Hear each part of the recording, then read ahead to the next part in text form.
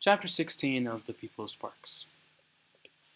Lena, Casper, and Maddie continue along their journey, occasionally meeting other roamers who say that the city doesn't really have anything besides ruins, and that they've been scavenging around something called the suburbs and haven't really found anything. Once they lay down to rest, Lena and Maddie exchange stories about how their respective city and town were both dying, and it was like small, and they had to leave. Then Maddie tells Lena, she's like, well, roamers don't often come to our village because there's like nothing here. So when Casper came along, I'm just like, okay, this is like probably gonna be my last chance. And she hitches a ride with him and ends up in Sparks, where she, meets everyone else.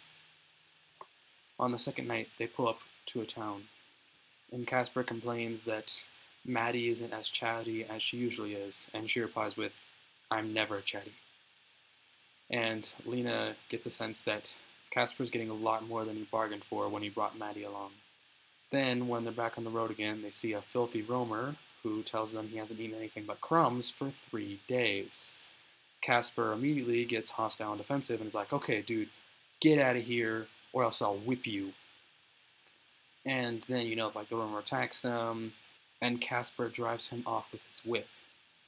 Then, when Maddie goes to get some more traveler's cakes out of their little chest, they discover they've been stolen from.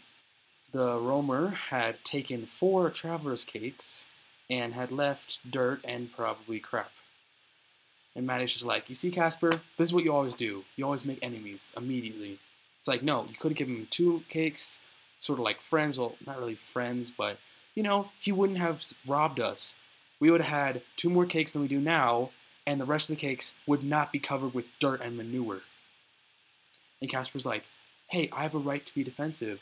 And she's like, no, you don't be defensive. You are just openly hostile to every single person you meet. Then as they keep on traveling, they get to a large hill, and Lena's like, when are we going to get there? And Casper's like, well, there's the bay. That means we're almost there. Then we go around into the north.